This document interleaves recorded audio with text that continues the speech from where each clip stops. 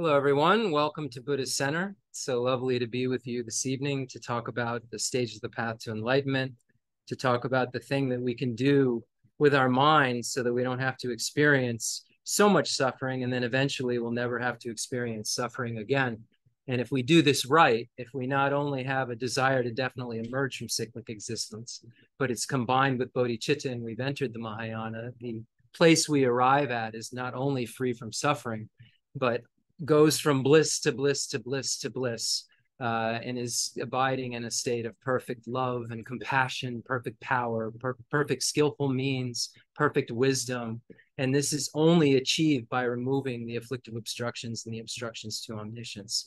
In Matre, as middle beyond extremes, we find this. There's two problems. We have afflictive obstructions and obstructions to omniscience. And the abandonment of those is what allows us to achieve that state of Buddhahood, which if we all were really honest at this very moment and someone said to us, do you want to be free from suffering? We would say, yes, we want to be free from suffering. And then they'd ask, well, do you want to be, is it okay to have a little, or do you want to be completely free? So everyone would honestly answer, I don't want any suffering. Suffering of any sort is not something I like.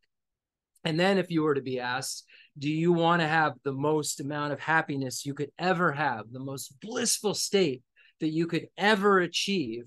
Would you want that? And the answer we would most likely say is yes. And the beauty of the Buddhist path, this path that eventually all these vehicles eventually trickle into one vehicle. And that's the vehicle of the Mahayana, which shows us how to achieve those things I just mentioned. And we're so fortunate that we had these kind teachers that came into our world. We have His Holiness the Dalai Lama in our world. We had Khenser Geshe Wandak Rinpoche in our world, and Geshe Lobsang Gompo Rinpoche in our world. And now we have Geshe Dorje Damdula and Umzala Aga guiding us so clearly along the pathway in each of our own individual ways that allows us to arrive at that state that we will all arrive at, because the Buddhas are working day and night, and they're all around us. We just don't see them. They're working day and night for our needs, for our specific needs. And they've got this whole pharmacy, as Guy Newland talks about, that they have, in terms of medicines to give us to make us get a little more well, and then a little more well, and then a little more well. But eventually we'll arrive at the healthiest state. And the healthiest state is the state of Buddhahood, where we no longer not only have the afflictive obstructions, but the obstructions to omniscience are gone. And what that means is that we have omniscience. And what that means is that even the subtle self-cherishing attitude is abandoned. And if we are in an abiding nirvana, if we're in a hearer, solitary realizer abiding nirvana, then we still have a subtle self-cherishing attitude. And that's all mixed in with the kind of stains, the latent stains of the afflictive obstructions. And if one engages in a path that isn't for the sake of everyone, and if one abides in a path only for oneself to achieve an abiding nirvana, then unfortunately it leaves with it, while you're abiding there because you sought your own individual liberation solely, what's left over is this stain that's just a haze over our abilities. You can be free completely from suffering, but you'll be missing the real gift that Buddha came to give us. And that was our perfect reliability for everyone. That would then, if we became this perfectly reliable guide, we would abide in bliss. We would be the one that is gone to bliss, and that bliss would not have an end. Samsara has no beginning, but has an end. And nirvana, the Buddha's nirvana, the non-abiding nirvana of a Buddha, has a beginning, but has no end. So we're so fortunate that we have a recipe that will allow us to get to that state. So before I go any further and talk about exactly what we need to do in order to achieve that state, let's begin by starting to set the proper motivation. And I'll recite something which we recite every time before the teaching, which is an aspiration that I'm making to be able to be heard in the language of all beings. The Buddha has this quality of speech, the 60 melodious rhythms of speech, the ability to answer all sentient beings' questions simultaneously with one response, and they'll hear the answer that they need in their own individual languages. And that answer will be an answer that will move them closer to Buddhahood. And this is the beauty of all of the teachings of Buddha. The Buddha is an omniscient being. So the Buddha came and gave a variety of different teachings for a variety of different beings. And all of these teachings were for one purpose and one purpose only, for that individual being to be able to move closer to the point where he or she is a Buddha. And this is what the Buddha came to share with us. And the Buddha did not want us to be satisfied with kind of impartial results when we have this potential to have the most incredible mind in the universe. So part of the deal of this incredible mind that we have, part of the wisdom, Dharmakaya, omniscience, is that one is able to, based on these qualities, one of the qualities is caring for others of the wisdom Dharmakaya, this perfect love and compassion for others, and the understanding of reality and diversity, of conventional and ultimate truth simultaneously. So this Buddha has these qualities of loving and caring for others, and based upon that, they emanate various bodies from the Dharmakaya. They emanate the enjoyment bodies and speak in the language of the Arya Bodhisattvas until everyone's a Buddha, and they abide there and augment and teach that in all of the languages, the Sanskrit language, that these Arya Bodhisattvas can learn in, and learn to progress through their stages of Bodhisattva grounds and remove more and more of the innate afflictions to the point where their stains aren't even there any longer. So not only can a Buddha do that, go to real special folks who've realized emptiness and are bodhisattvas who've realized emptiness, but then the Buddha also appears in whatever form he or she needs to in order to help proliferate mature sentient beings. And in order to do that, if the Buddha's object of observation of his or her love and compassion is all sentient beings don't speak the same language. And the beauty of the Buddha's body is that the Buddha can emanate a body for every single sentient being in the universe. And the line between sentient being and non-sentient being is the 10th Bodhisattva ground. Everyone below the 10th Bodhisattva ground is a sentient being. Everybody who's past the 10th Bodhisattva ground is no longer a sentient being. So there's a whole lot of beings to mature. And the King of Aspiration prayer is one of the most beautiful parts. It says that sentient beings are uncountable. There's a number that's just so big, we can't count it. And likewise, karma and afflictions are uncountable. So when we think about it, if we've got a sentient being that has countless karma and afflictions, and we have countless, sentient beings, then we have a lot of math to do. And we're looking for our aspirations and our prayers to reach that kind of level, to reach a level where we would be able to help each and every individual sentient being with their uncountable karma and afflictions, to figure out how to remove that which gives rise to that inappropriate attention, afflictions, contaminated karmas, and then samsara. So let's make these aspirations that we can start to have these qualities, so that we leave imprints within our mind to connect ourselves with more teachings that will help us to ripen our proliferating Buddha nature. We all have good qualities of our mind that can mature to the peak of perfection because our mind is empty of inherent existence. When we look at our Buddha nature and we look at our ultimate Buddha nature, sometimes it's misinterpreted as something that is a positive phenomenon. But here, the ultimate Buddha nature is the emptiness of inherent existence of the mind. This ability for the mind to mature because it isn't fixed. It's not sullied. It's in the nature of clear light and unsullied. These stains that are within the mind are adventitious, and they merely need to be separated out of this mind that isn't in the nature of being screwed up. And if it was in the nature of being screwed up and it was inherently screwed up, then we couldn't do anything about it. And I'd be just talking for the sake of talking.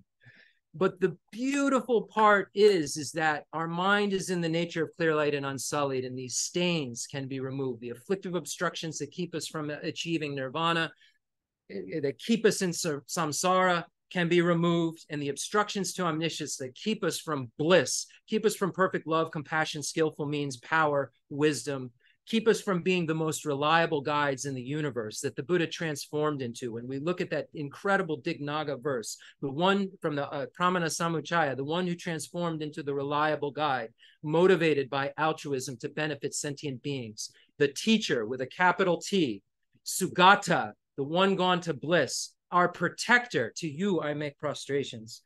So this is when we make prostrations to a Buddha, it's like saying, you're my hero, and I'm going to become exactly like you. When we look at a lot of our heroes, they're role models. They're not people that we can achieve the same exact results they've achieved. We all have separate continuums, but Buddha Shakyamuni previously was just like us. And knowing that, Buddha came to let us know what to do with minds like ours, because Buddha had a mind just like ours, full of all of these defilements, the afflictive obstructions, the obstructions to omniscience. And he discovered a truth. He didn't make up a truth. He discovered a truth which would allow one to no longer have to have any of the things that nobody wants.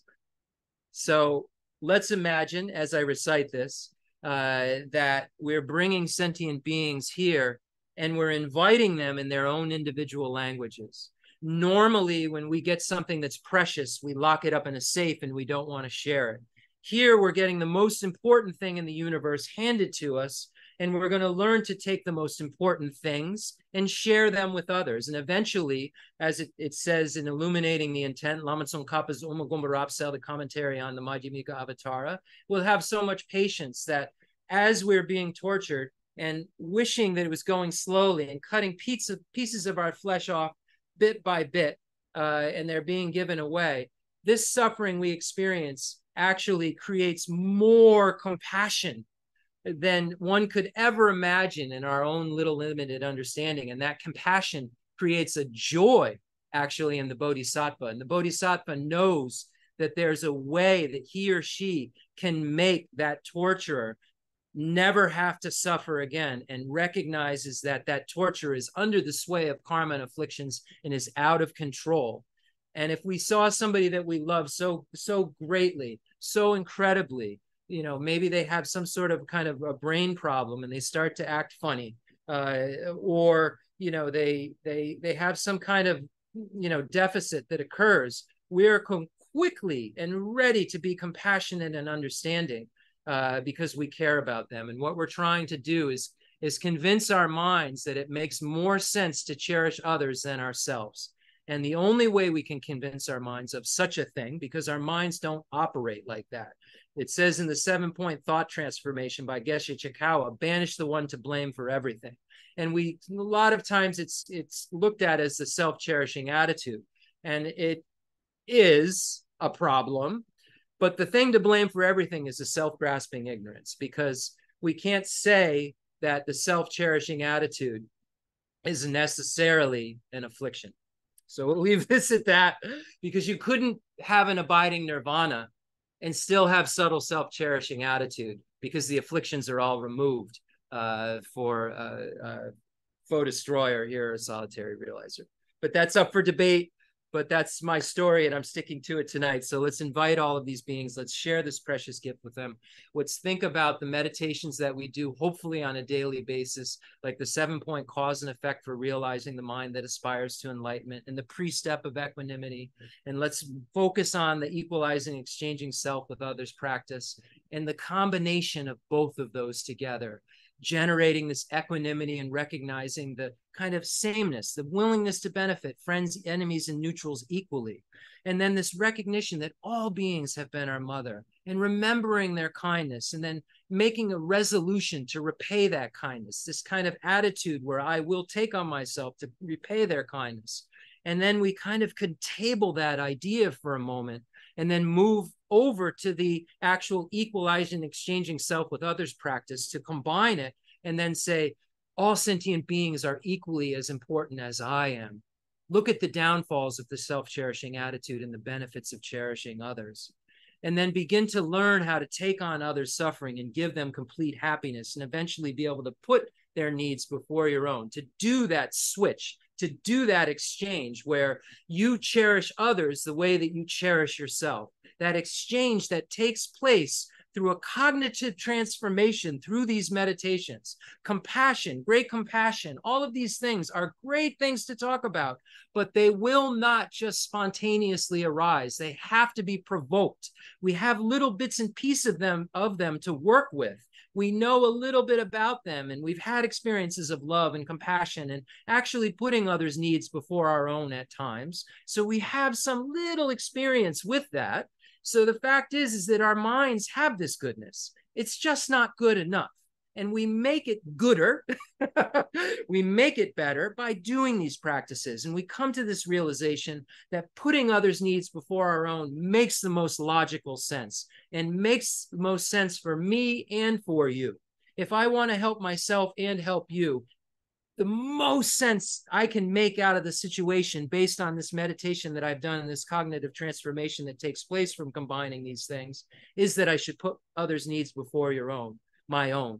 And recognize then next, just to kind of solidify it, the incredible kindness that those sentient beings throughout the universe have shown us.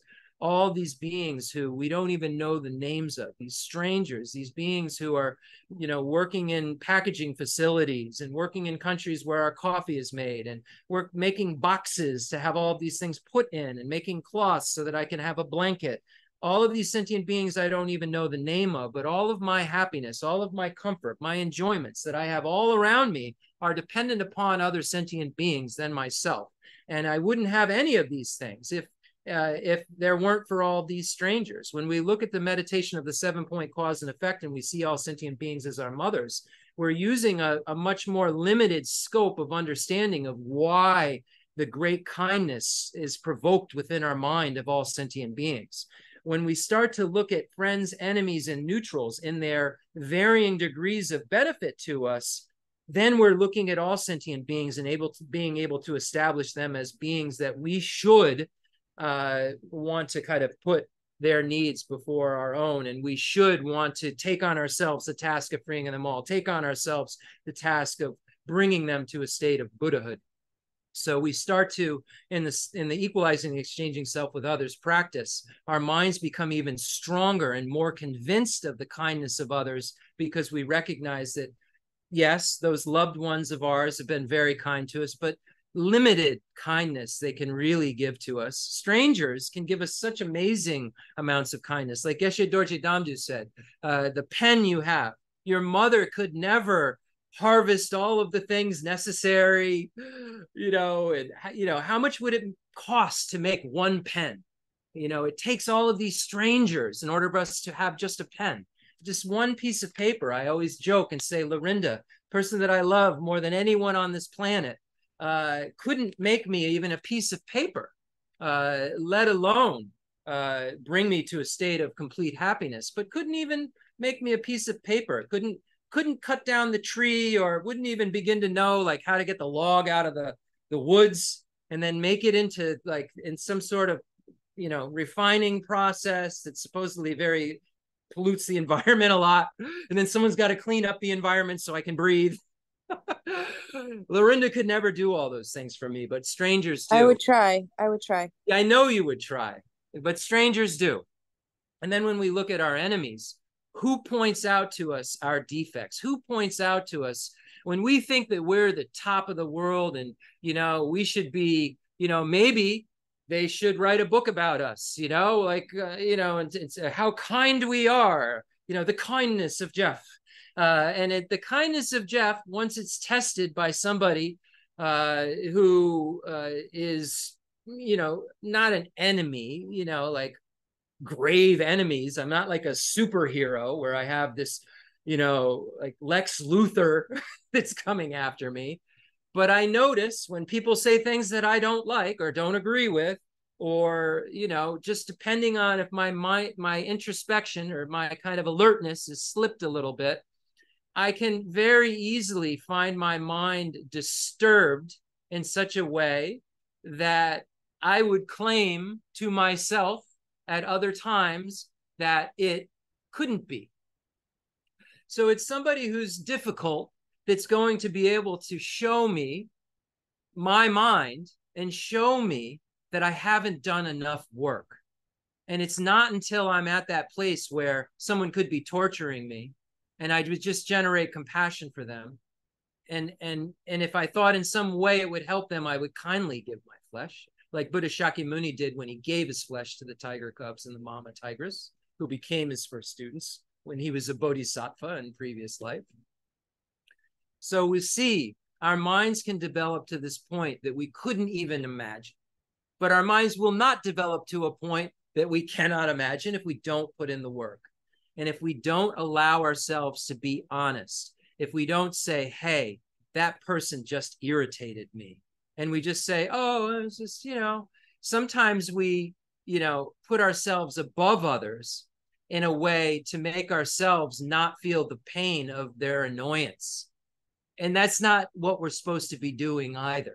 So Buddhism, the path, and we're going to talk about this tonight if I get to it, is about checking our minds, seeing what our mind's doing, telling our minds what to do for the first time. When we look at Lama Tsongkhapa's great treatise on the stages of the path to enlightenment, we have the 4 categories: the greatness of the teaching, the greatness of the author, how to listen to and explain the teachings, and then how to lead students through the actual instructions. When you get to the first point of how you lead students through the actual instructions, and you get to the first topic of reliance on a spiritual teacher, the next section tells us how to meditate and the faults of meditation. And it tells us, okay, practice these 6 preparations. You're sitting down. Now tell your mind what to do.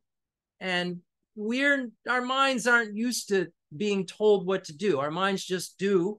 And then we react with our body and our speech. And we're learning how to train in the footsteps, as it says in the King of Aspiration prayers, train in the footsteps of the victorious Buddhas and bring all good actions to perfection.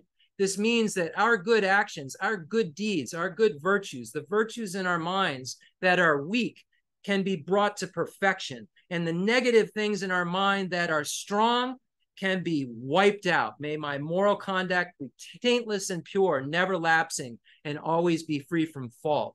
And we can see how the scale, right now we have a lot more disturbing emotions. And, it says in Shantideva, a virtuous thought rarely ever comes like a flash of lightning in the dark, and we have such this overpowering emotions and negativities that at any moment can just throw us off track. And it's just bodhicitta that's able to fight those things. That's the Mike Tyson, boxing a small child. If we can get bodhicitta, it's like an atomic bomb. It's like the fire at the end of an eon, as Shantideva says, that allows us to destroy those negativities that are so much more prevalent in our mind than those good qualities that I say and I claim, because Buddha claims it, and I believe Buddha, can be matured to perfection. So in the language of the gods, nagas, and yaksas, in the language of demons and of humans too, and however many kinds of speech there may be, I shall proclaim the Dharma in the language of all. So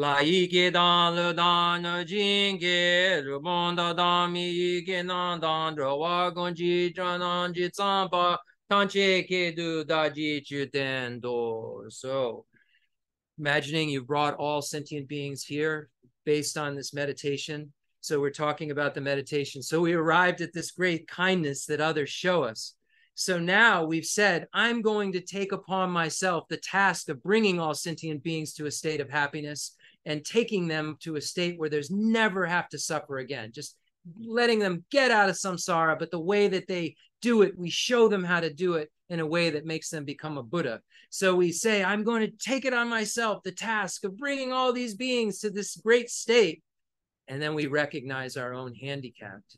We recognize at this final step, whether we're combining the practices or not, that I'm handicapped. I don't have perfect love, power, compassion, skillful means, and wisdom. I have such gross self-cherishing attitude, let alone the subtle self-cherishing attitude. My self-grasping ignorance just leads me to inappropriate attention, afflictions, contaminated karmas, and samsara. How could I be laying on the ground next to someone else laying on the ground with all of our bones broken and help them up? How could I be in a pit, that's so deep with someone else and then get us out of there? I need to be out of the pit to be able to reach down, to be able to help. So I recognize at the conclusion of these bodhicitta meditations that I must become a Buddha for the sake of all sentient beings.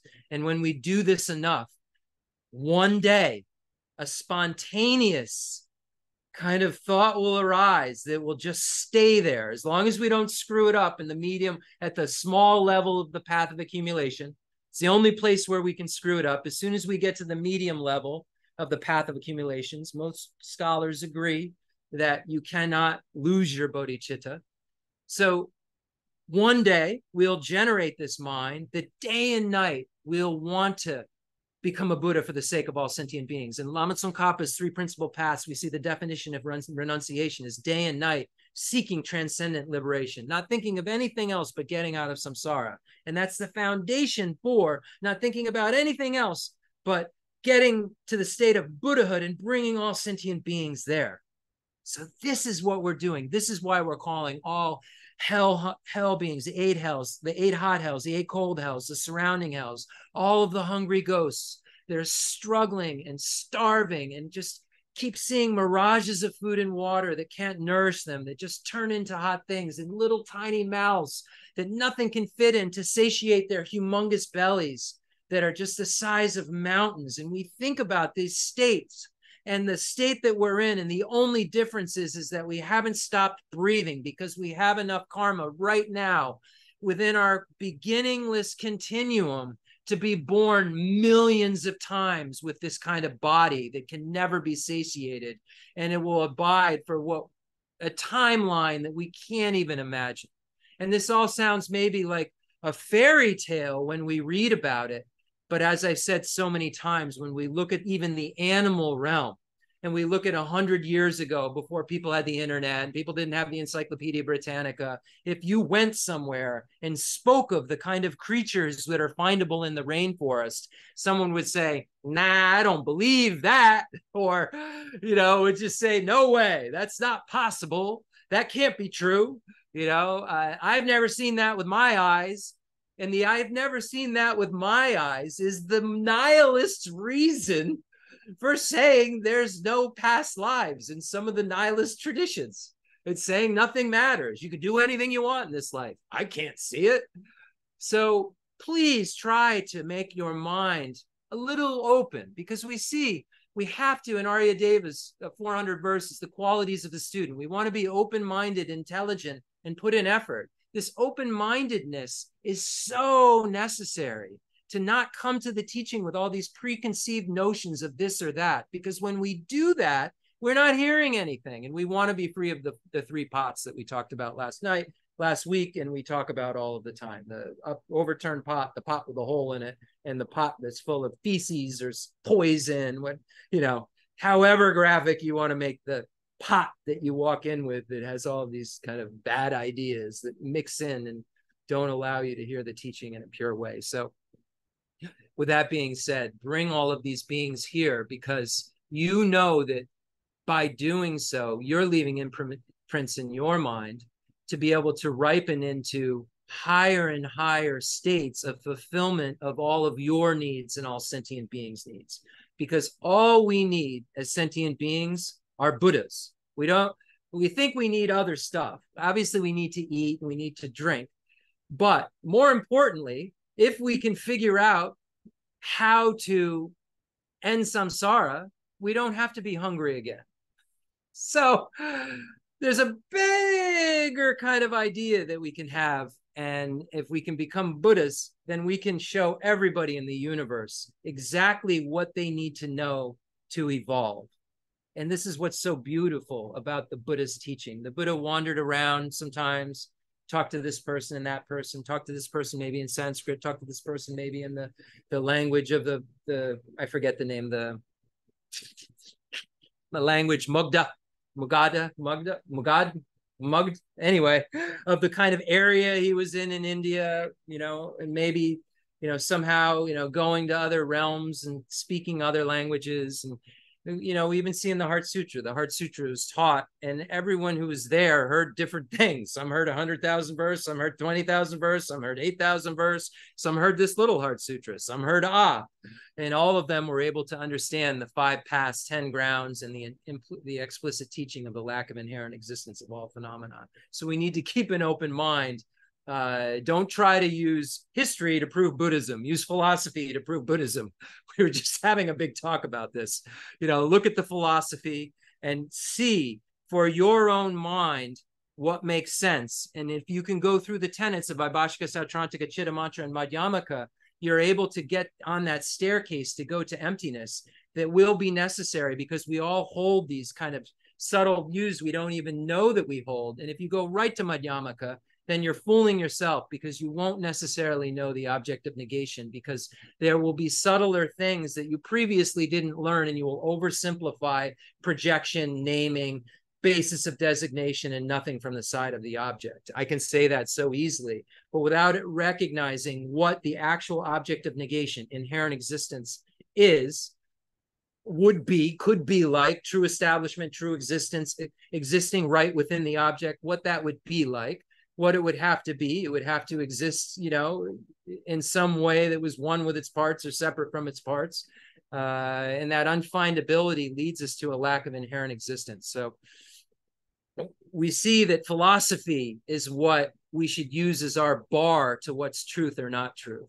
And if one philosophy is able to disprove another philosophy, then for our own being, then that becomes the accurate philosophy. So we have to always be trying to climb that staircase, but not say that it's all good and every view is good. We have to analyze it, because the Buddha said to cut and rub it. The Buddha said, don't trust everything I said. And you shouldn't, because the Buddha said some things that were incomplete. The Buddha first taught the selflessness of person, and said, you know, didn't teach the selflessness of phenomena. He taught that phenomena is empty of having self of person, but he didn't teach the emptiness of self of person and emptiness of phenomena. And if you leave something from the side of the object, like is done in all schools all the way up, you know, whether you're in, you know, Vaibhashika or Sautrantika, you know, following scripture or following reason, or Chittamantra and following scripture or reason, or true aspectarians or false aspectarians, you know, or the, you know, the middle way autonomy school, whether it's the autonomy, it's like Chittamantra, the Yogacara autonomy school, or the one that's like Sautrantika autonomy school. There's all stuff left from the side of an object that is not right. And we have to be able to see what those views are. I mean, I guarantee I could give a Chittamantra teaching tonight, and if I did it skillfully enough, you would not know it's not Madhyamaka Prasangika view.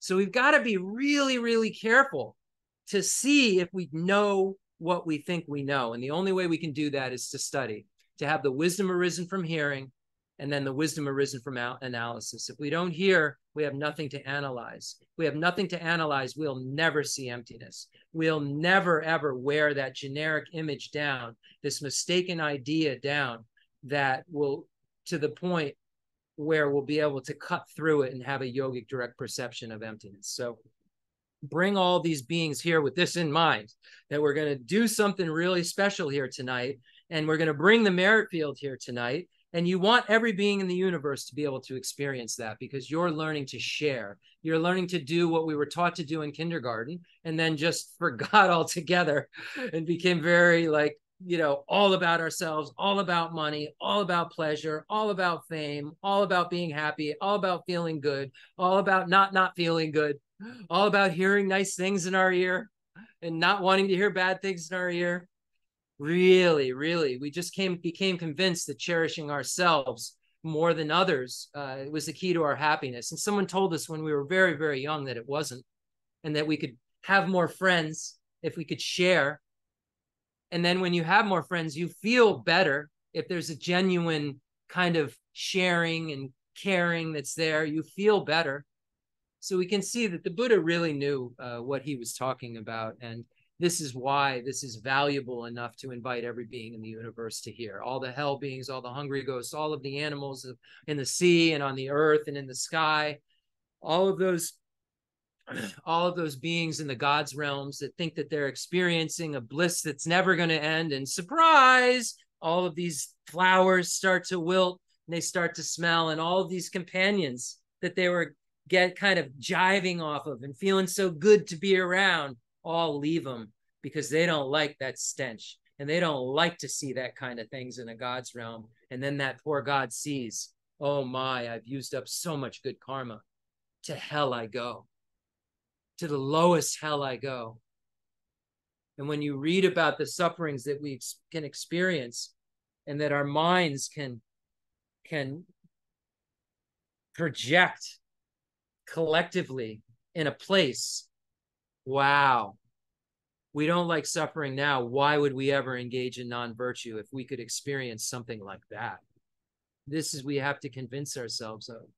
And the gods, you know, if we keep nice stuff all around us and just want to have nice stuff all the time and we're really virtuous and really ethical, we might be born in that state, and that's no good. Or if we're really, really generous and not ethical, we'll be born a dog with like a really, like our dogs, really, really like hooked up dogs, but dogs.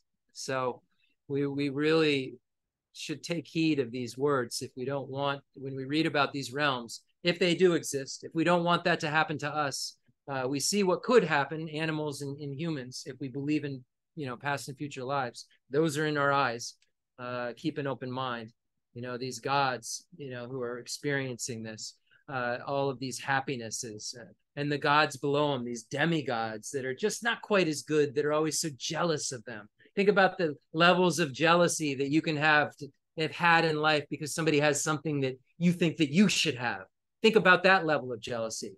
Well, be it, you know, engage in some good things, some virtues, but have that kind of an idea still in your mind, and you'll be born as a demigod, where you're just dissatisfied with your state because you know there's one better, but you're still a god, which is so strange. It's still a god. It's a god's realm. If you look at Vasubandhu's, you know, 5 realms instead of 6 realms. It's really amazing to see that that falls into that.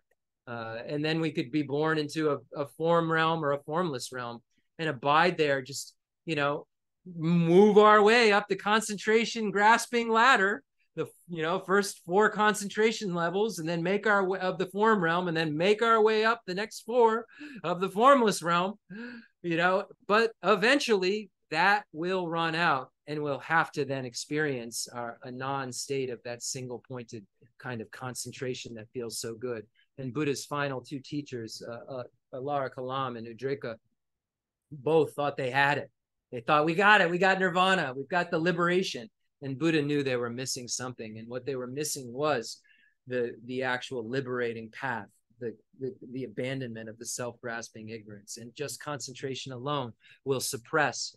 But just like, you know, Dharmakirti says that, you know, just eliminating, you know, a desire for something by thinking that it's, you know, really bad and suppressing it, won't get rid of it because you haven't gotten rid of the root. And it'll be just like moving, you know, from one partner onto another partner. You've decided this partner is horrible. And, you know, so now you have no longer attachment to this partner, but now you have attachment to a new partner. Why? Because just that didn't get rid of attachment altogether. That just quelled it or suppressed it in one given circumstance. And your mind's ready because of seeing everything as inherently existent from a grasping perspective and from an appearance perspective. One will live to fight another day of aversion and attachment and pride and all of these things that cause a disturbance of our mind that just is why we're not happy. So we bring all of these beings here and we imagine that they're shaken out of their state for a moment to be able to hear this Dharma and to recognize that, oh, I haven't achieved what I need to achieve. And I could become perfect. And everyone I've ever cared about, if they could see their past lives, I could help them. And they would want to. If we weren't so blind and we could see our past lives and we could recognize those beings that walk up to us, cared about us so much, like Pabunka Rinpoche, Dorje Chang says, that we would come upon a worm maybe or a bug and be able to say, Mother, you've been so kind to me, and really feel that, not have to invoke it. These things, these steps in the bodhicitta practice become spontaneous things that arise before bodhicitta arises. So recognize that too. and you can judge your practice to see how spontaneous the arisal of equanimity is. How spontaneous is it that you recognize beings as your mother? How spontaneous is it that you think all beings are equally as important as you? All beings wish to have happiness and don't want to have suffering, just like you. All beings are empty of inherent existence. Self is posited independence upon other, other independence upon self. Other is thinking they're themselves, and then they're your other, and you're thinking other is someone else and yourself. So both of these things are dependent upon perspectives and are empty of inherent existence. We all have Buddha nature. Everybody has this potential to be perfect. And whoever I find distasteful might be my only savior, because they may become a Buddha before I and become the most reliable guide in the universe. And because of my connection to them, they're the ones who can then connect with me in a specific moment. This is the weird part. The Buddhas are omniscient and can emanate all of these bodies, but they have connections in all these different moments. Different Buddhas have different connections with us at different moments in our different lives. And when our minds ripen into experience, those ripenings are from maybe 1 million lifetimes ago. There was a guy in a market and I said, "You're a jerk" to somebody. You know, it's not as cut and dry as we think it is for the Buddha to just come and help. So the Buddhas can only come and help if we have, you know, the reflection. Like the pool of water can only, you know, the moon can only reflect if there's a pool of water to reflect it. And as many pools of water as there are, the moon can reflect that many times. Likewise, if you have the karma, if you have the conditions that are present within your mind to be able to connect with specific Buddhas, there's countless Buddhas, there's a lot of Buddhas. If your mind has that at that moment ability to connect with a specific Buddha, the Buddha can emanate and help. But the Buddha can't just out of free will say, okay, I have no karmic way to help this being, but I'll break karma, because the Buddha is under the control of karma as well, but just goes from good karma to good karma to good karma. And that's why he or she has bliss, bliss, bliss, bliss, bliss, no suffering, no suffering, no suffering, no suffering. And goes from a non-afflicted mind to a non-afflicted mind to a non-afflicted mind. If you have a non-afflicted mind that goes to a non-afflicted mind, then that non-afflicted mind can't create an inappropriate attention. So you go from non-afflicted mind to a non-afflicted mind. You have a non-inappropriate attention mind to a non-inappropriate attention mind. You have a non-afflicted mind that goes to a non-afflicted mind. You have a non-contaminated karmas that go from not to non-contaminated karmas. And you have an absence of samsara that goes from an absence of samsara to an absence of samsara. Nirvana has a beginning, but has no end. That's the meaning of it. And I hope that this was helpful for you to understand what we're trying to do this evening. So you bring all sentient beings here. Now we're going to imagine the merit field in the space in front of us. I like imagining the sentient beings first, because I don't want to be selfish in imagining I'm calling the merit field one by one and be like, okay, now that you're all here, guys, wink, wink, let's call the other poor beings here into our practice. And it's in the Lam Rim, it says it in a couple of different ways. But for me, the Lam Rim is a personal practice. It's something that every moment of my life, when I am not distracted, I'm trying to implement in my little tiny bitty way that I can. And then I'm going to be able to do it in a little tiny bit way better than I could, you know, and then be better and better and better to the point of perfection, to go through Teata Om Gate Gate Paragate Parasangate Bodhisoha, path of accumulation, preparation, seeing, meditation, and no more learning. Wow, we're so fortunate in those 37 aspects of enlightenment that we go through in those 5 different paths as we get through, you know, our mess.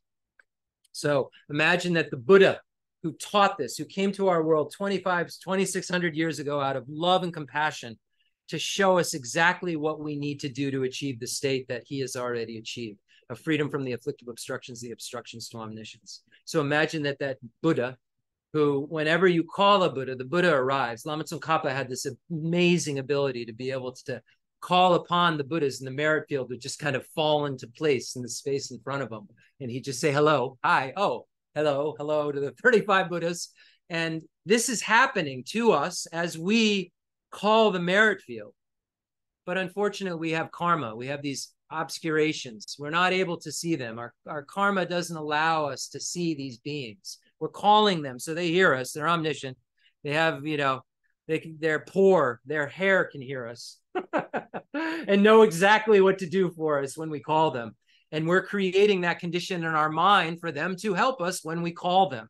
So we're all just trying to do smart work all the time and trying to pack as much virtue into each and every moment of our life so that we can get to Buddhahood as quickly as possible.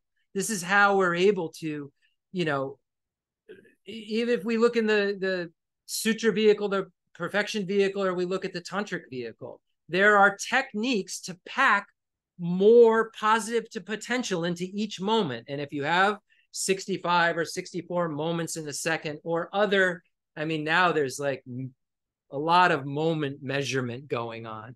If you have all those to work with, and you can get your mind concentrated enough to work within each and every one of those, imagine if you could take those 64 and do 64 good things. And now you have another second to do another 64. You have 128 good things instead of 2. This is how Tantra can compress things into making it so it's a swifter vehicle to the state of Buddhahood.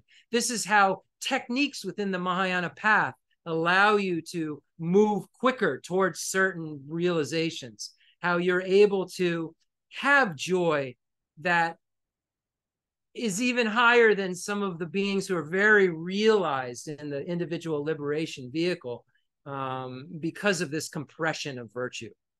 So who came to show us this Buddha Shakyamuni? So imagine Buddha Shakyamuni in the space in front of us, so kind, looking into our eyes with that love and compassion that someone who cared about us more than anyone in the world would look into our eyes with. Think about when you've been look into the eyes of His Holiness the Dalai Lama, or your spiritual teachers, those gurus, those root lamas who cared for us so well. Think about when you looked into their eyes, that love you felt, that comfort, that care, that safety, that refuge you felt. And imagine that you're looking into the eyes of Buddha Shakyamuni and you're experiencing that same thing. And he's right there in front of you. And he's there right now, just like he was 2,600 years ago, just trying to get through to numbskulls like me and looking into my eyes with so much love and knowing just what to do for me. So I feel so safe that there's somebody who knows exactly what to do for me. I don't have to worry. I don't have to have doubt. I don't have to say, do you have my best interest in mind? Because I know the Buddha can only have my good and best interest in mind, because the Buddha has abandoned all negativities and only has excellent qualities. So Buddha Shakyamuni appears in the space in front of us. Imagine His Holiness the Dalai Lama is on a very firm throne supported by 8 snow lions, Vajra strong on a Vajra throne that's immovable, that he will remain with us for eons. Imagine His Holiness the Dalai Lama is there looking into our eyes in the same way. And now we start to imagine all of our lamas, our root lamas, imagining Khenso Geshe Wandak Rinpoche, imagining Geshe Lobsang Gompo, imagining Demolocho Rinpoche, imagining Khenso Lobsang Gyatso, imagining all of these holy beings, imagining Geshe Dorje Damdula, and imagining Umzala Geshe Aga, and imagining Jeffrey Hopkins here in the space in front of us. Imagine all of these beings are here, right here. Now we have to think of, unfortunately, Jeffrey Hopkins on a lotus instead of on a throne. And there has been a shift, but there's not a shift in his presence. We need to think about this when we think about our lamas, and recognize when they pass that we've only removed kind of our barriers to really being with them all of the time. And when we can start to look at it like this and see our sadness and see this as a blessing, and see our mind knowing how to take the essence of this life, and knowing our mind has recognized what the source of all of our good is, we then can actually use that kind of sadness, use that as the most powerful thing to cut the root of cyclic existence. Once we know how to use it and see the emptiness of it, action, agent, and object. So we see all of these kind lamas. Now we start to see all of the beings of the Nalanda tradition and so forth appearing in the space in front of us. All the beings of the profound view lineage passed down from Buddha Shakyamuni. I'm sorry, all the beings of the extensive deeds lineage passed down from Buddha Shakyamuni. I have to do it in that order because I'm like left, right, in my mind and my visualization. You could do it either way, it's fine. All the beings of the extensive deeds lineage passed down from Buddha Shakyamuni to Maitreya and Asanga and Vasubandhu and Dignaga and Dharmakirti and Vimuktasena and Hari Bhadra and Shakyaprabha and Gunaprabha and Lama Serlimpa and Lord Atisha and Drone Tompa, imagining these holy beings of the profound view lineage passed down from Buddha Shakyamuni to Manjushri and Nagarjuna and Buddha Palita and Arya Deva and Chandrakirti and Shanti Deva and Baba Vega and Chandrashita and Kamala Shila. All of these holy beings are appearing in the space in front of you. And then again, Lama Serlimpa and Lord Atisha and Drone Tompa, imagining the lineage of blessings passed down from Vajradhara, Saraha, Matripa, Tilopa, Naropa, Lotsawa Marpa, Jetsun Milarepa, Jagam Popa, all of these holy beings, Jagam Popa and his jeweled ornament of liberation, this incredible Lam Rim text. And Lama Tsongkhapa said that there's no other emptiness to realize than the emptiness of the mind that J. Milarepa realized. And we're so fortunate to have these teachings trickle into our minds so that we can realize the emptiness of our minds and we can mature our minds to the same state that Milarepa achieved, the complete Buddhahood in one lifetime. We have the same potential because our mind is empty of inherent existence and it can proliferate to the state of perfection. And we have these teachings that will allow it to happen. Imagine that Drone Tompa is passing down this incredible Lam Rim lineage to the three old Kadampas. Imagine now that all the holy beings of the Nyingma, Padmasambhava, and Longchenpa, and Mipam, all of these beings are in the space in front of you. The beings of the Sakya tradition, Sakya Randawa, Sakya Pandita, Sachen Konga Nimpo. Imagining the beings of the Kaju lineage, Jagam Pompa, and imagining all the Karmapas are there in the space in front of you. And the beings of the Galupa lineage, Jetsong Kappa, and Kirtip J, and Joseph J, Pension Sonan Japa, Basu Chuji Jetson, Janja Rupi Dorje, Gonchu Jimmy Wampo, Jayan Sheba, Jetsumpa, Pubajo, Seventh Dalai Lama. All of these holy beings are in the space in front of you. Now imagine the highest Yoga Tantra deities, Performance Tantra deities, Action Tantra deities, imagining all of the 35 Buddhas and the Protector deities. These are all beings in the space in front of you. Imagine them in your own individual way, however you imagine them, but make sure you connect with these beings so that these beings can help you, can help me. This is why I do it, so that I can eventually understand the distinction between Baba Vega's view and Nagarjuna's view, Chandrakirti's view. They both interpret Nagarjuna. Why is Chandrakirti's view more subtle than Baba Vega? How do we negate Baba Vega's view, Kamala Shila's view, Chandrashita's view? How do we arrive at Arya Deva and Shanti Deva's view, Chandrakirti's view? We do so by connecting with these beings' texts and then being able to learn how to become liberated from the afflictive obstructions and the obstructions to omniscience, to learn how to develop bodhicitta, to learn how to traverse the grounds and paths that have been presented by beings who came to appear to teach lower views of emptiness in terms of they can be negated, but they came to teach those views in order to ripen sentient beings at their own individual levels. And the bodhicitta that we practice is a common kind of bodhicitta that we recognize as it says in the Abhisamalankara as the wish for perfect enlightenment for the sake of all sentient beings. So now we have every kind of being possible here, sentient beings and non-sentient beings, Buddhas and sentient beings. So I imagine my merit field as all Buddhas. Some do, Buddhas and Bodhisattvas. I choose in my practice to do all these beings are Buddhas, but it's not necessary. And there are so many different ways to visualize the merit field. This is not my recipe for you. This is just me saying, I find this really important. And when we look at the 6 preparations, it's something that the holy beings find very important. So it's something that I try to do if holy beings do it, because I would love to become a holy being, unlike the being that I am today. So we make that aspiration to become holy beings. May we become Buddhas for the sake of all sentient beings. But recognizing that we ourselves are empty of inherent existence. That wish is empty of inherent existence. The sentient beings are empty of inherent existence. And if we can recognize that bodhicitta whilst having the 3 spheres, it's really the real deal, the pure kind of form of helping others. When we see, the levels of compassion, the pure forms of compassion, or where we can see sentient beings' emptiness and impermanence while we're helping them. So fortunate to have these teachings, folks. Please, please practice because they work. So now that we have all beings in the universe here, let's recite the Sutra of the Heart of Transcendent Knowledge. And I won't go into a lot of detail, but we know the explicit teaching here is the emptiness of inherent existence of all phenomena, of self of persons and self of phenomena. Nothing exists right within the object from its own side, able to hold itself up. It's merely designated independence upon a collection. It serves as its basis of designation, thought designating a label onto that basis of designation that I'm going to say is flower over there, but there's nothing that can be findably flower from the side of the flower when we subject it to ultimate analysis. And this is what the Buddha came to tell us, that we cannot, when we subject things to ultimate analysis, we find that they don't exist from the side of the object. And then when we go back to, well, there's something over there, we have to come to the conclusion that there's a subjective designation happening onto an external collection.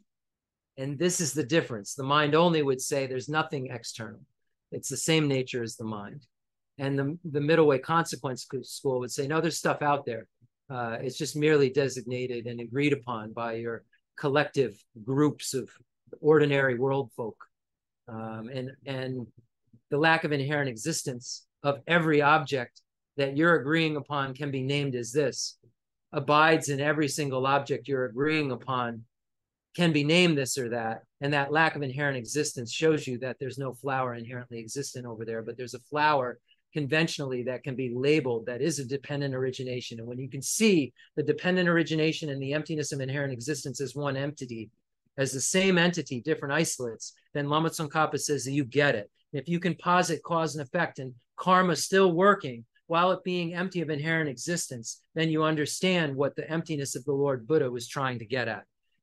And implicitly, this is talking about the 5 paths and the 10 grounds, that we have to go through in order to generate the mind that aspires to enlightenment in the path of accumulation. And we have the small, medium, and great level.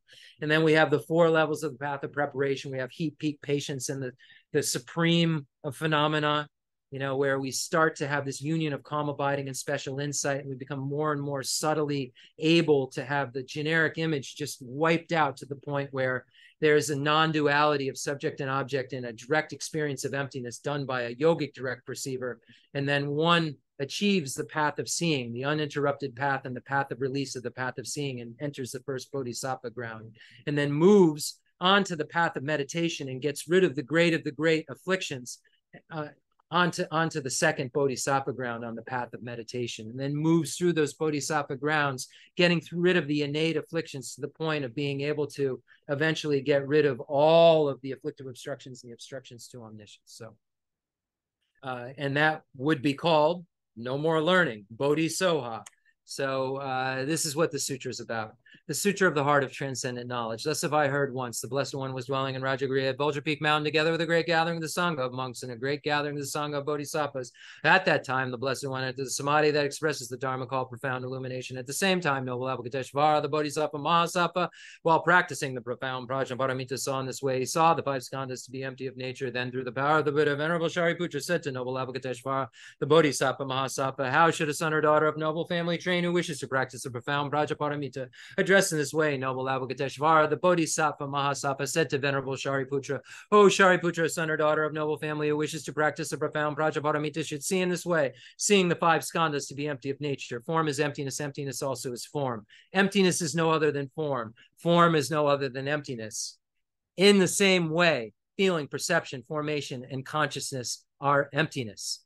Thus, Shariputra, all dharmas are emptiness. There are no characteristics. There is no birth and no cessation. There is no purity and no purity. There is no decrease and no increase. Therefore, Shariputra, in emptiness, there is no form, no feeling, no perception, no formation, no consciousness, no eye, no ear, no nose, no tongue, no body, no mind, no appearance, no sound, no smell, no taste, no touch, no dharmas, no eye, dhatu, no mind, dhatu, no dhatu of dharmas, no mind, consciousness, dhatu, no ignorance, no end of ignorance, up to old age and death, no end of old age and death, no suffering, no origin of suffering, no cessation of suffering, no path, no wisdom, no attainment, and no non-attainment. Therefore, Shariputra, since the bodhisattvas have no attainment, they abide by means of prajnaparamita. Since there is no obscuration of mind, there is no fear. They transcend. they transcend falsity and attain complete nirvana. All the Buddhas of the 3 times by means of Prajaparamita fully awaken to unsurpassable, true, complete enlightenment. Therefore, the great mantra of Prajaparamita, the path of accumulation, the mantra of great insight, the path of preparation, the unsurpassed mantra, the path of seeing, the unequaled mantra, the path of meditation, the mantra that calms all suffering, the path of no more learning should be known as truth, since there is no deception. Prajaparamita mantra is said in this way. Teata Om Gate Gate, Paragate, Parasangati, Bodhisoha. Thus Shariputra, the Bodhisattva Mahasattva, should train in the profound Prajaparamita. Then the Blessed One arose from that samadhi and praised noble Avalokiteshvara, the Bodhisattva Mahasattva, saying, Good, good, O son of noble family. Thus it is, O son of noble family. Thus it is. One should practice the profound Prajaparamita just as you have taught, and all the Tathagatas will rejoice. When the Blessed One had said this, Venerable Shariputra and noble Avalokiteshvara, the Bodhisattva Mahasattva, that whole assembly in the world with its gods, humans, asuras, and Gandharvas, rejoiced and praised the words of the Blessed One. Gala jibe nijo damba ne nguje de junga yi de do jenju baba lama yi bushin zi ne sun ganjo so la sha zelo aga samara janda samara.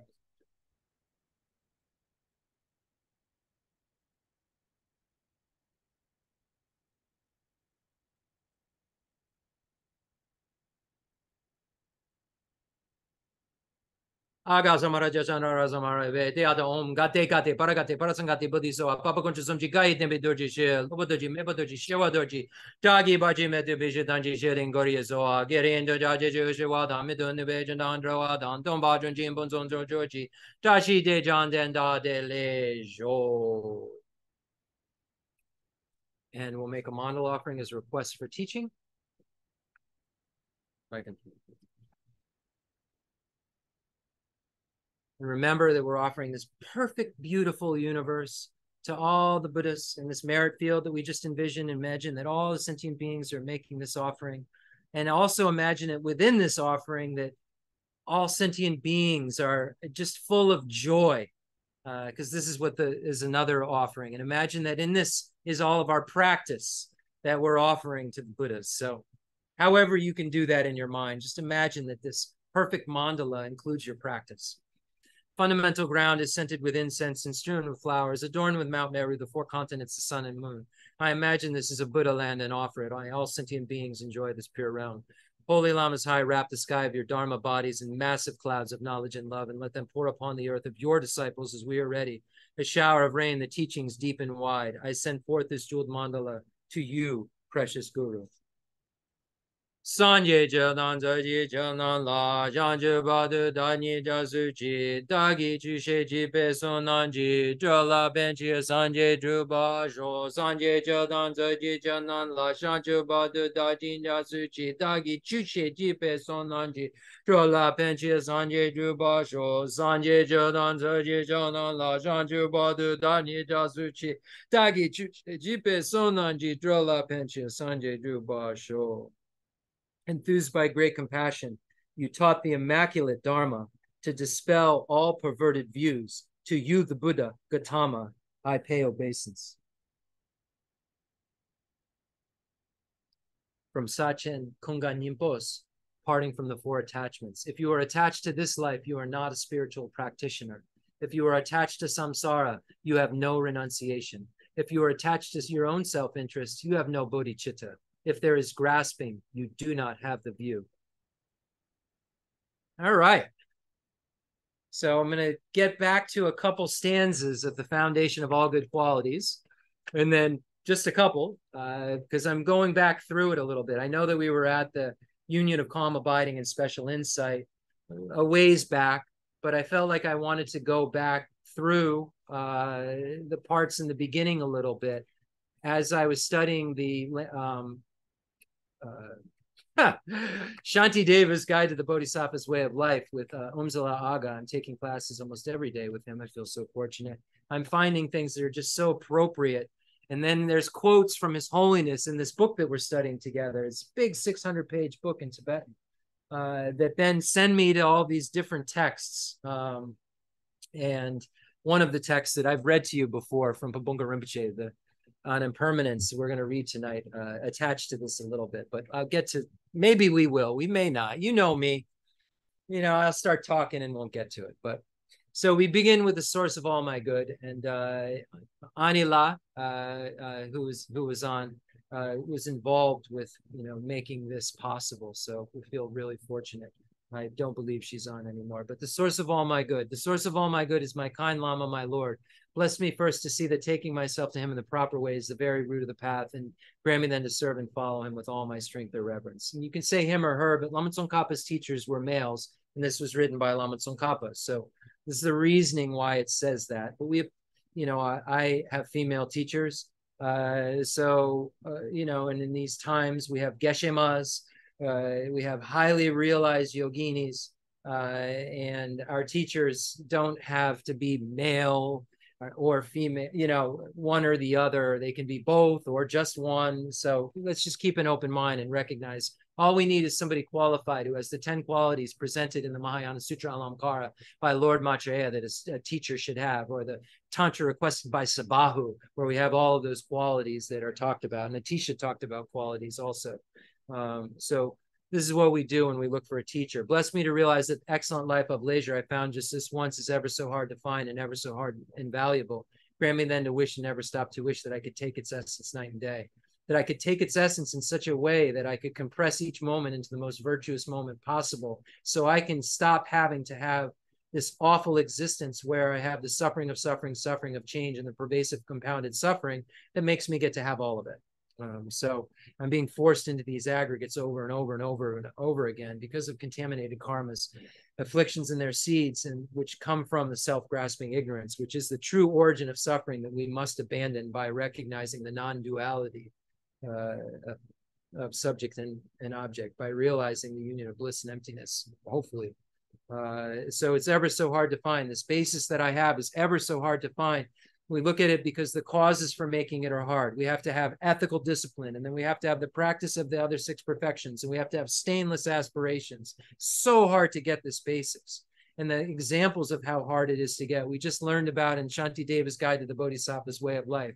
If this blind sea turtle, every 100 years, sometimes they say 1,000, depends on the quote, 100 years, blind sea turtle in the vast ocean, ocean's rough, came up every 100 years. And on top of this rough ocean, there was a yoke, the thing that kind of goes around a cow. Just figure like a thing like this, is floating in the whole ocean. What it would be like if that blind sea turtle came up and were able to, what are the chances he's going to, land in there? The Buddhists have this hook to be able to hook us and help us, but we have to have an eyelet. That eyelet's so rare. Right now, we have an eyelet that can hook onto. We have this human basis, and this blind sea turtle example is kind of rough on how we came about it. And they say that the number of beings who will go from the higher realms to the lower realms are like atoms in the universe, and the ones that will go from the higher realms to the higher realms are like the atoms on a fingernail, or between 2 fingers. And the beings that will go from the lower realms to the lower realms are like the atoms in a universe. And the beings that will go from the lower realms to the higher realms are like the atoms on a finger, or between our fingers. Wow, that's a big difference. That's why it's so hard to find. Look at these examples that the Buddha gave, not Jeff Allen, the Buddha gave these examples. And we see just how it's ever so hard to find, ever so difficult, because we need these kind of difficult causes made.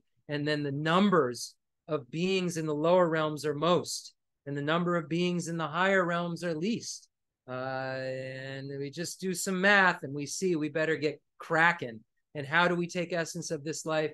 We engage in the practice for the beings of 3 capacities: small, medium, and great capacity. My body and the life in it are fleeting in the bubbles, like the bubbles in the sea froth of a wave. Bless me first thus to recall the death that will destroy me soon. We look at the 3 roots and 9 reasons. Death will come and nothing can stop it. We don't know when it's going to occur, and nothing can help us but Dharma. Death will come to everybody.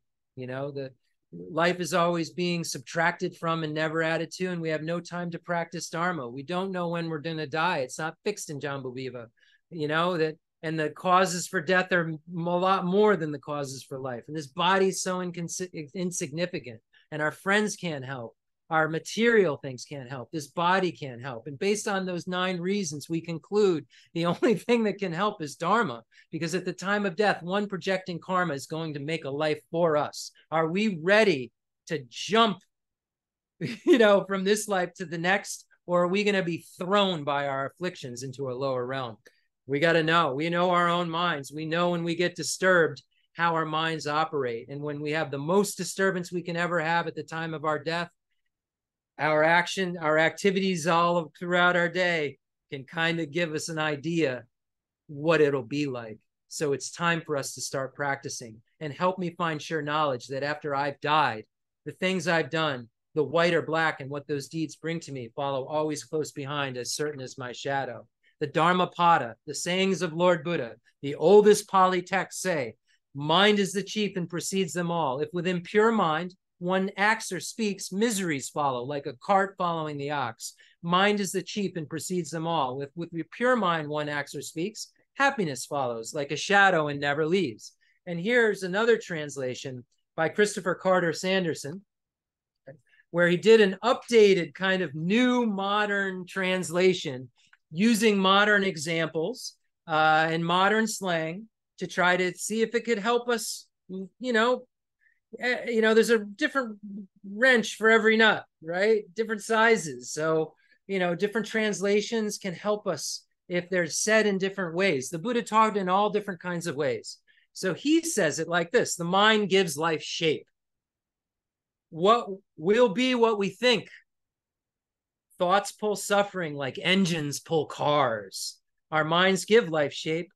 We are as we think. Good brings joy. Ill thinking brings misery. And then another from the 3rd chapter, I saw this, chapter 3, stanza 3, it's called chapter 3. I don't know.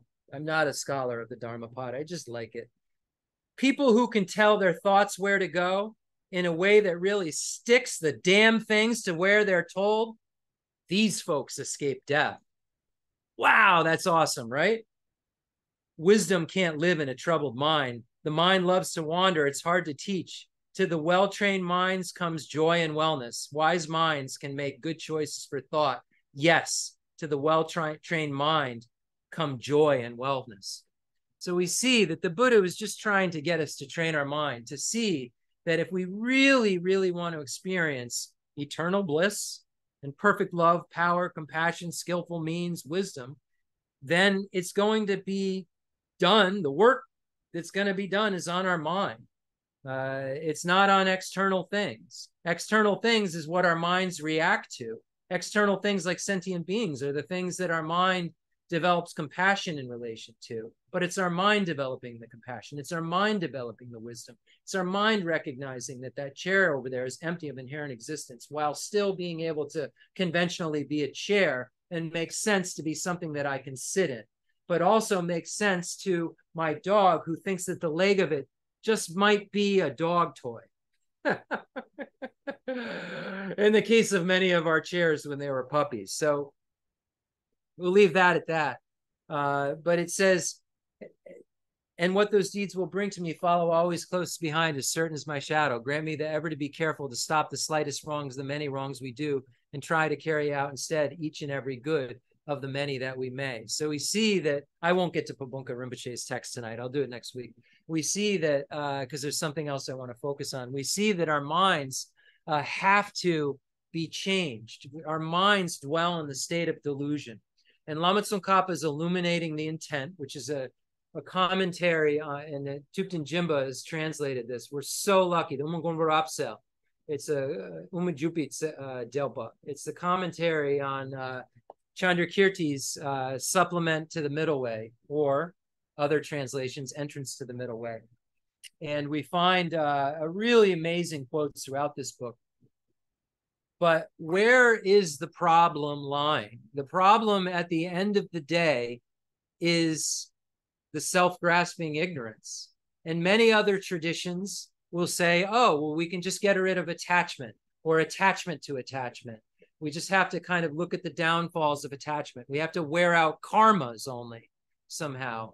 And if we wear out karmas, then we can be liberated. But what the Buddha came to tell us is that our mind has this problem that sees things as it believes things are inherently existent and experiences them from an appearance perspective all through our senses as being inherently existent. And this is what causes us then to overvalue things, have inappropriate attention that says, that's pleasant, that's not pleasant. And then when we see something pleasant, we become attached. When we see something unpleasant, we want to punch it. And we see something neutral, we're ready to, at any moment, just depending on our whims, to get ready to punch it or love it. Really, we have our minds that are so screwed up, and then we create karma. So if we don't get rid of the thing that keeps creating the karma, even if we get rid of karma, we're going to create more karma. And it says that right in the Lamrim Chemo when we look at the karma and affliction section, that, you know, how they arise. You know, the afflictions aren't there. The karma, even if you still have karma to be reborn in a lower realm, the afflictions aren't there. There's nothing to make it happen. If there's no attachment, you don't have anything that gives rise to the grasping and a potential existence. So what do we need to fix? So in the Arya Davis 400 verses, this is in the Two Truths section of the Sixth Ground in Lama Tsongkhapa's commentary on Chandrakirti's Supplement to the Middle Way, as Jeffrey Hopkins translates the name, or Entrance to the Middle Way. So Arya Davis 400 verses says, just like the body faculty and the entire body, so the body faculty it runs throughout the body. You know, the body sense power runs throughout the body. Like when we go to touch something here, we can feel it. We touch something here, we can feel it. And something here, we can feel it. Touch our eye, smash our eye. That sense, that power, that calm runs throughout the whole body. Delusion resides in all of the afflictions. So no matter how much you suppress gross afflictions, if you haven't gotten rid of the subtle one, which is the self-grasping ignorance, grasping at the self of person and phenomena as being inherently existent, you'll have inappropriate attention, and that inappropriate attention will posit things as having pleasure or not pleasure, and then that'll give rise to a new attachment to something else, even if you've suppressed it in relation to another thing. And this is what Dharmakirti goes over and over in the second chapter of the Pramanavartika Karika. So here, Chandrakirti's commentary on these lines, Chandrakirti's clear words says that, so Chandrakirti's clear words is his auto commentary, his own commentary on his text, The Entrance to the Middle Way. So it's a big thing in the Nalanda tradition to be like, oh, let me clarify what I was trying to say. So it gives you like a second shot, a second chance to make it so that more beings are able to understand it. Gives you and it isn't because, you know, it wasn't enough. It's because Chandrakirti says, oh, let me clarify it more for the sake of more beings who maybe couldn't see it at this subtle level. And then Lama Tsongkhapa comes around and says, hey, I'm going to help you clarify it even more. And I'm going to use his Kado commentary and the root text. And this root text is really a commentary on the root wisdom, the Muya Madhyamika Karika by Nagarjuna. So when we read this text, the Illuminating the Intent, the Uma Gombarapsel, we're looking at Buddha's words, Buddha Shakyamuni, and then we're looking at it trickling down, and then we're looking at Nagarjuna's Muya Madhyamika Karika, the root wisdom text, the root wisdom text. And then we're looking at Chandrakirti's Entrance to the Middle Way. And I got to stop saying way because that's taken out of the Hopkins vocabulary. We're only saying entrance to the middle now. So the entrance to the middle or supplement to the middle is a commentary on Nagarjuna's Muya Madhyamika Karika. And then Chandrakirti's Clear Words is an auto commentary on his own commentary on Nagarjuna's Muya Madhyamika Karika. And then Lama Tsongkhapa's commentary is a commentary on all of it. We're so fortunate that these beings said, hey, there's people who aren't as smart, kind of like Jeff, who will need more explanation. But if we give it to him, he's going to eventually get emptiness. Wow, I'll eventually get emptiness because this stuff has been spoon-fed to us. Arya Nagarjuna says, and see if this tallies with what I'm talking about. Ceasing of karma and afflictions is nirvana. Okay, so we see that samsara comes about because contaminated karmas come about because of afflictions. Ceasing of karma and afflictions is nirvana. Karma and afflictions come about through conceptuality, inappropriate attention. It comes about from elaboration, self-grasping ignorance. Elaboration cease into ignorance. And this is from, I think, the 18th chapter of the Moya Madhyamika Karika, if I'm not mistaken. So here, in Chandrakirti's auto commentary, Lama Tsongkhapa is pointing out something awesome. Delusion. Okay, so Aryadeva says delusion resides in all of our afflictions. Chandrakirti says here, delusion refers to ignorance.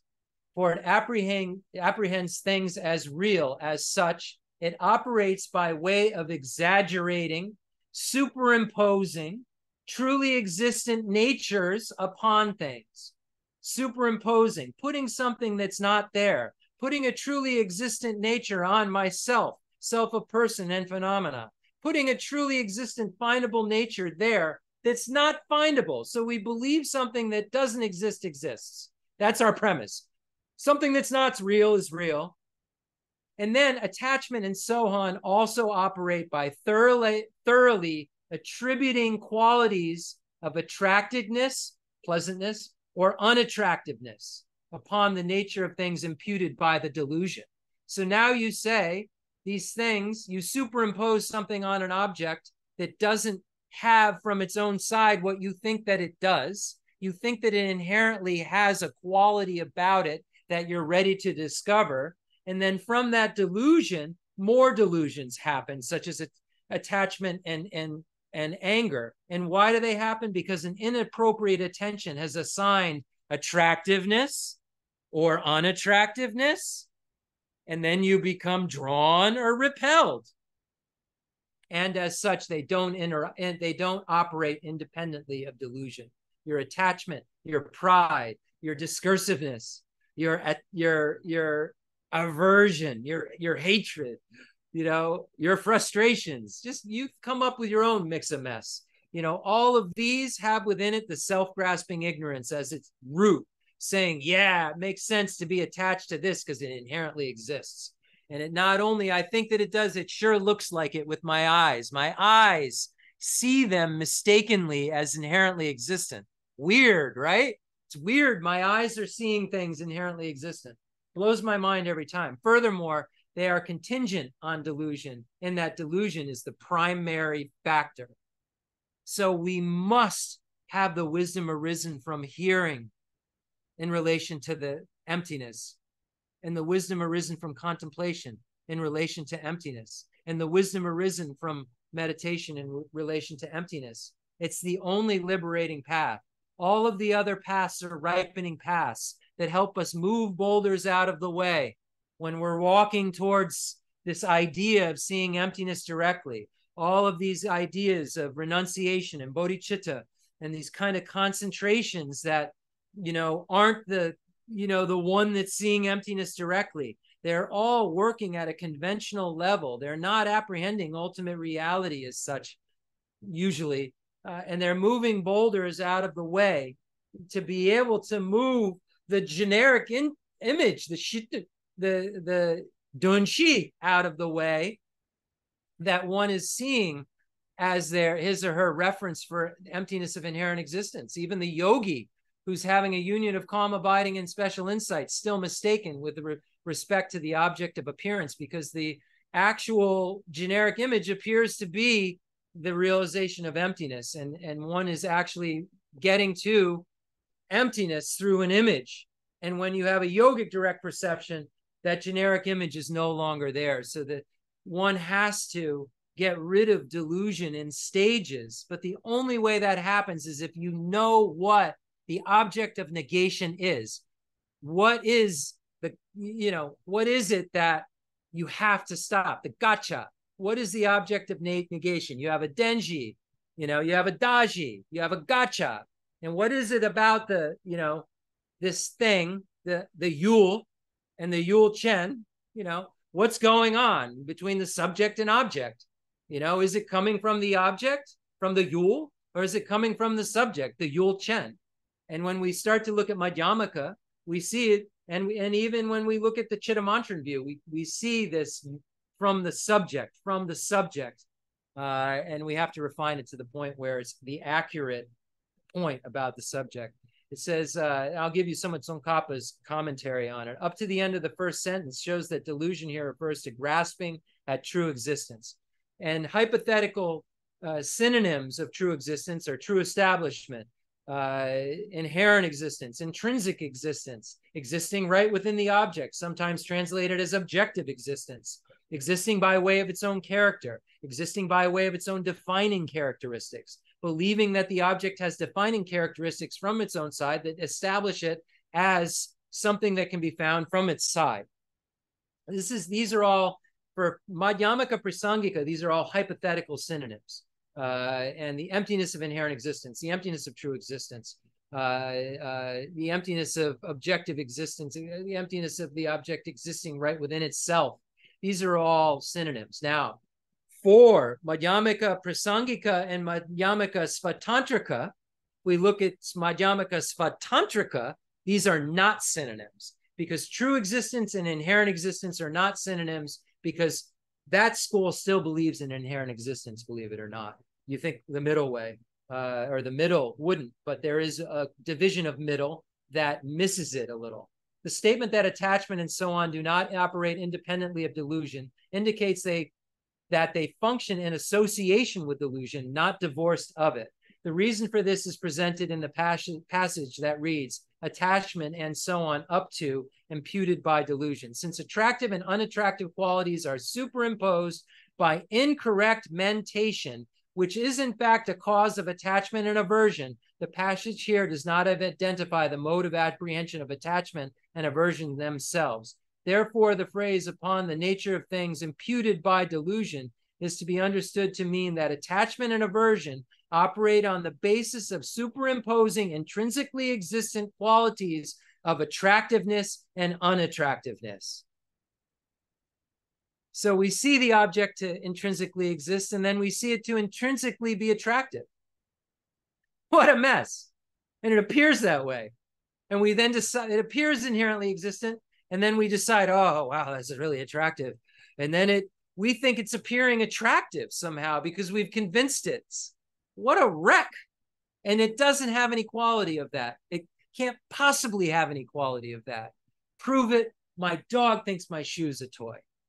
And she's right in her realm because it works that way. This is incredible. We have this knowledge. I think I'm out of time. I want to say thank you all for listening. I wanted to go kind of cruise tonight.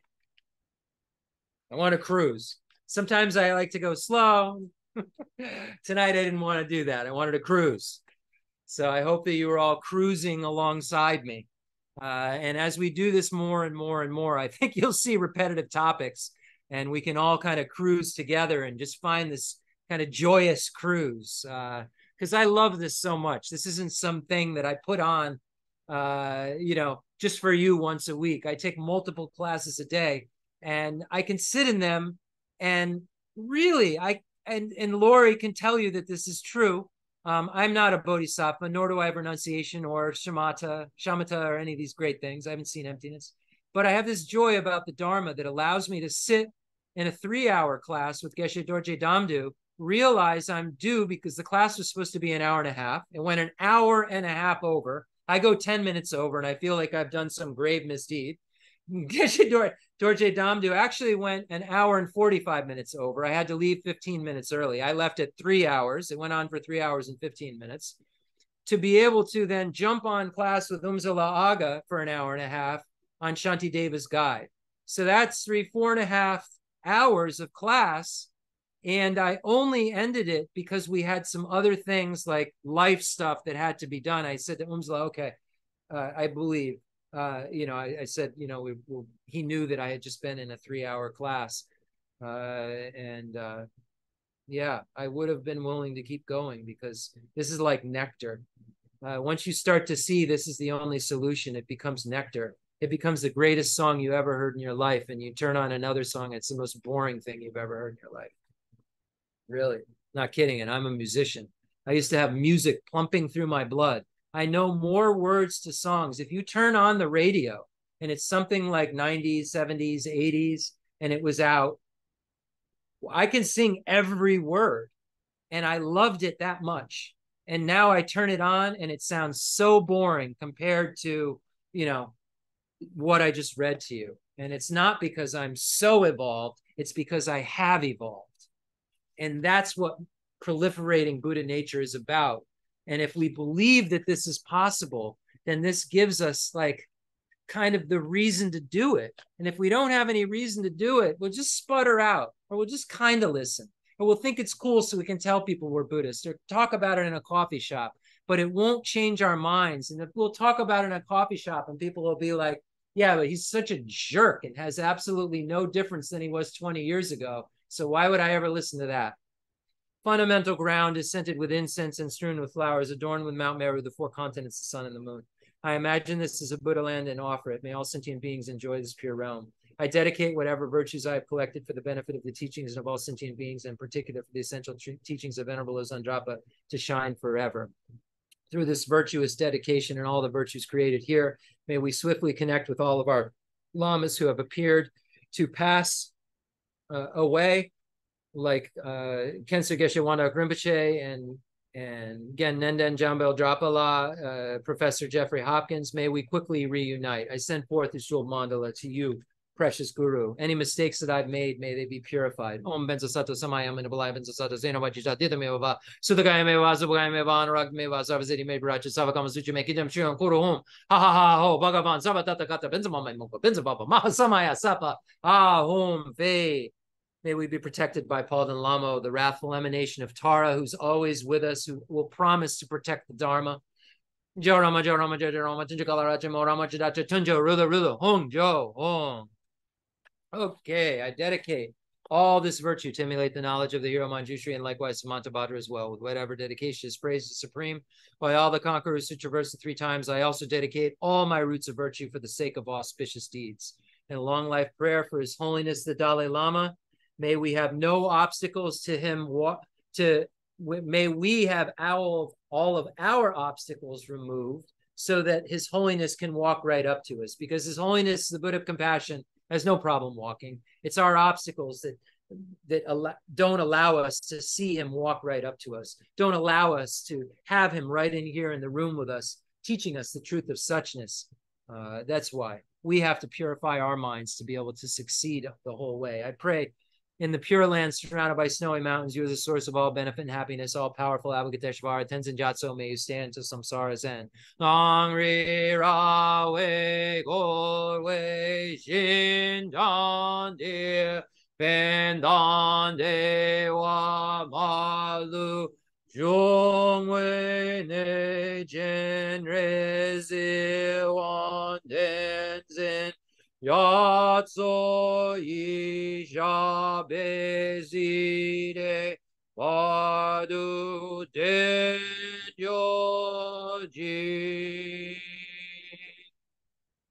And a prayer of supplication to Namgyal Khenso Geshe Wandak Rinpoche, my best friend I ever had, and also just the person who knew exactly how to teach me, who knew my recipe, knew what to pull out of the pharmacy to give me.